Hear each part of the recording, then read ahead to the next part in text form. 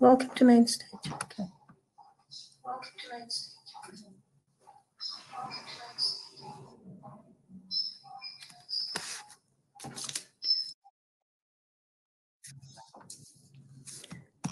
Thank you.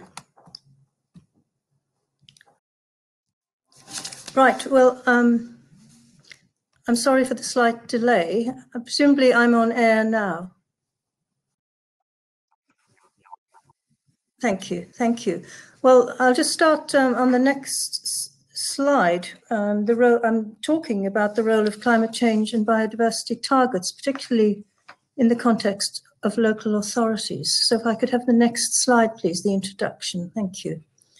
Well, we've heard today about national commitments and the diversity of the public sector sources and the important role that all government entities must play. Now, speaking for Baber and Mid Suffolk councils, we have set an ambitious goal ourselves of achieving a net zero by 2030. And we recognise that as local authorities, there are some areas where we can make a difference and some that are beyond our remit on our own. But also it's important to remember that as a local authority and as elected members, we act on behalf of the public. We're responsible for public money, and we can only be successful with the public's permission. Have the next slide, please. So what did we do what are we doing about this? Well, the joint councils have made declarations of emergency. Along with many other local authorities in Britain, we jointly declared both climate and biodiversity emergencies in 2019. And by making these public commitments, the councils are demonstrating top-down support for the actions and changes that need to be made. It is important for us that we made these intentions public, because that allows us to elevate the environment as a corporate priority and enable us to make the sort of policy changes that we need to be making. And these are fundamental changes to the way we will provide services and channel public funds if we are to achieve our goals.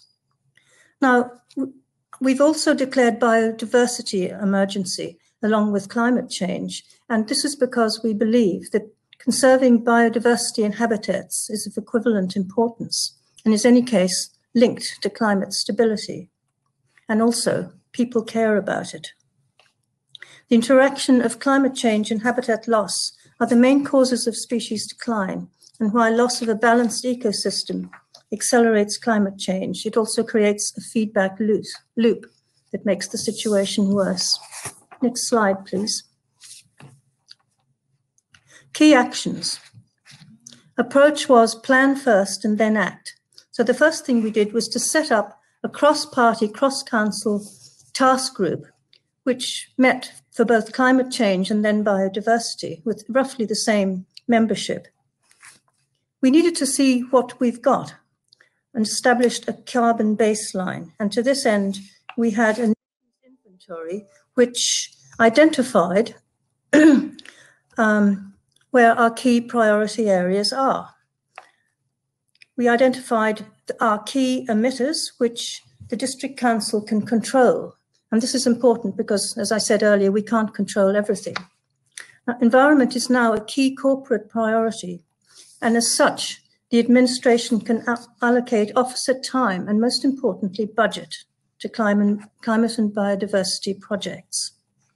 Both task groups recognize the important role of strategic planning in achieving success. May I have the next slide, please?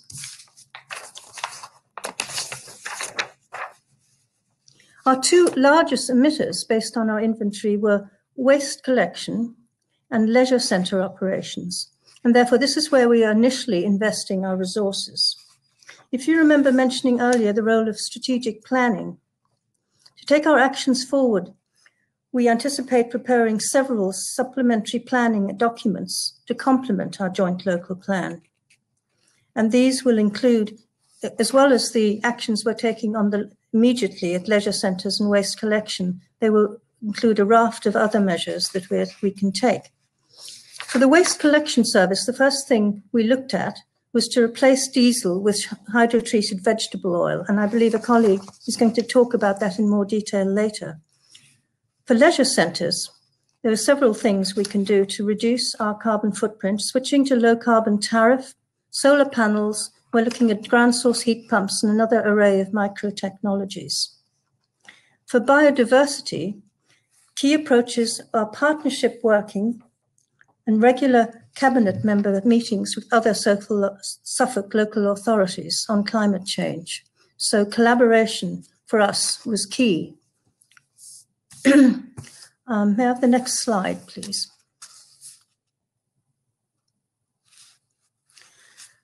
Now, in order to really make this a successful program, we believe that the real work starts with the communities and individuals in our area.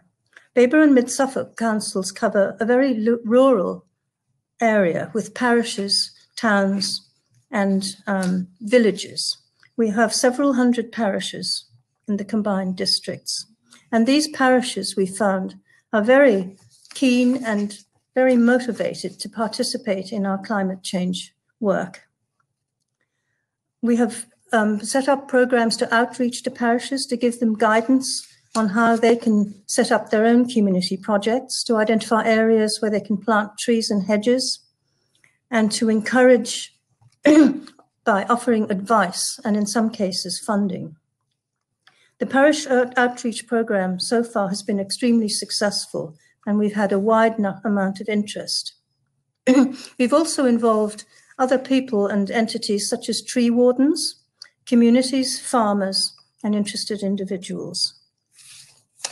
May I have the next slide, please? So just to wind up about